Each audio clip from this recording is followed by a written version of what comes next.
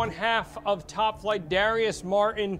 This has just been a crazy time for the Martin family right now, especially here on the heels of Full Gear Weekend in Minneapolis. What has this whirlwind experience been like for you guys? Dante said it in the media scrum. It's been like surreal to feel all of this support in our hometown. We kind of grew up wrestling in First Avenue, which is actually right across the street from the Target Center, which just hosted Full Gear and Rampage, as you know. It seems like the stars were almost aligned for this spotlight to come onto you guys. Obviously, right now you're dealing with injury. First, I'll ask by that, how are you feeling right now? I'm feeling pretty good. Just moving around, taking it day by day, trying to get the clearance again, working my way up and building the strength again. How frustrating is it when you feel like you're getting on a little bit of a roll, people are taking notice that you guys are different than a lot of tag teams, and then an injury like that hampers some of that progress? That's got to be frustrating in some way. Yeah, no, it's definitely frustrating. Obviously, you never want injuries, but honestly, I'm thankful it came at a time when I'm fortunate enough to have this deal with AEW. AEW has been great to me during it, and I just really feel all the love and support from them.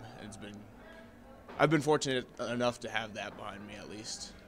Yeah, how has AEW helped you work through this recovery period? Because it is a lengthy injury, one that you're going to really have to work through to get back into that ring. Right. I mean, I'm still on the road. They've still been paying me. I'm still lucky enough to have that job and that financial security because of AEW. It's just a great place, and Tony Khan is an amazing boss who really values his employees and treats us as human beings. I'm sure you heard it say a lot, but Tony's just the best. He gave your brother Dante a big hug. Yeah. After what happened at Full Gear. He had his big moment with Team Taz as we record this in the aftermath of that. What has it been like seeing your brother make his way up the ranks in AEW recently? All these teams are trying to poach him away from your tag team here.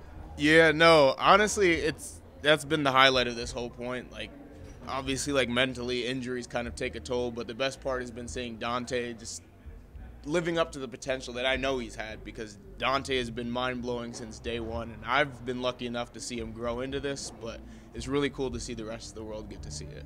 I remember a tweet of yours from a few weeks back as we taped this where you said something along the lines of, you've known that your brother could be the greatest high flyer in the world. This is something that you've always been positive of, and now the world is getting to experience that.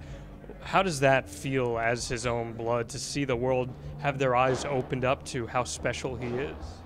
It's the best.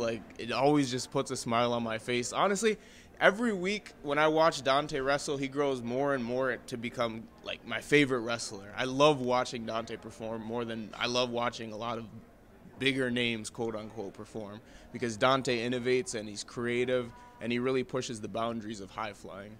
Why do you think audiences take to that so much? They come from an era, here on Ad Free Shows, we talk about nostalgia all the time.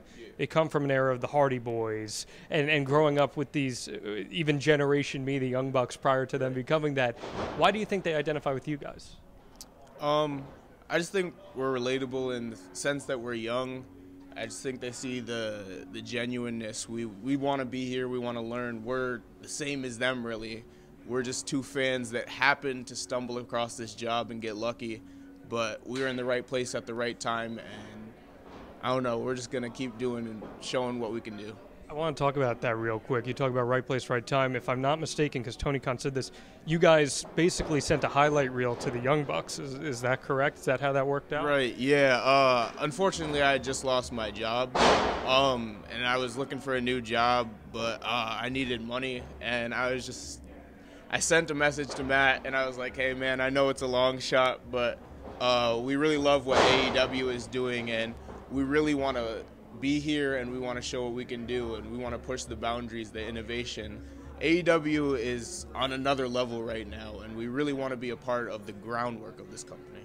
So they take a shot on you. What kind of message does that send out to other people who also maybe want to shoot their shot, whether it's in wrestling or any other arena in life? Do you have any advice on that behalf? Yeah, I'd say just go for it. I mean, there's no telling what can happen. Luckily, I was in the right place at the right time, and I shot my shot, and it worked out for me. Probably better than it's worked out for a lot of people, but Well, I'd certainly agree with that. So now you guys find yourself in the midst of a very busy tag team scene in AEW. How do you guys, I know it's been hard for you since you've been hurt, but how do you guys find a way to stand out in such a crowded scene? I just think me and Dante really pride ourselves on the innovation and creativity. I know that me and Dante have the confidence that we can look at our locker room and we know there's not a team to the left of us or to the right of us that thinks like we think, that moves like we move, that plays the game like we do. So I think Dante and I, in a sense, are taking it to the next level in terms of innovation. Who's the one team that you haven't had a chance to face off with yet that you're really looking forward to? In our locker room, I'd probably say FTR. So FTR, it's like a running gag on Twitter with me. Every single FTR match I watch, I'm just blown away by their innovation. What is it for you guys that FTR just checks all those boxes with? Honestly, in my mind, I think FTR is the best team doing it today because they have an aura about them that when they pull up, the tides turn. So FTR knows they haven't been in a ring with a team like Top Flight, just like we haven't been in a ring with a team like them. I just want to make magic happen with those guys. Talking about making magic here. The Martins are just crushing it right now. I'm wishing you all the best in your recovery. It seems like you're in good spirits. Yeah. Tony Khan, very supportive of you. The last thing I want to ask you, Dante was saying in his post-show scrum the other day that while he's achieving all this single success, his end goal is to become tag team champions with you. What would that mean to you to be able to check that off the bucket list with him? It's the ultimate goal right now. Honestly, I see myself being with AEW so long as they have me, as long as I can. I love AEW, and in my mind, holding those belts means that we're at the top of the world because AEW is at the top when it comes to the tag team scene. I really appreciate your time, man. I'm wishing you all the best. All of our ad-free show subscribers certainly are as well. And excited to see you back out there in an AEW ring. Really appreciate it, man. Appreciate you.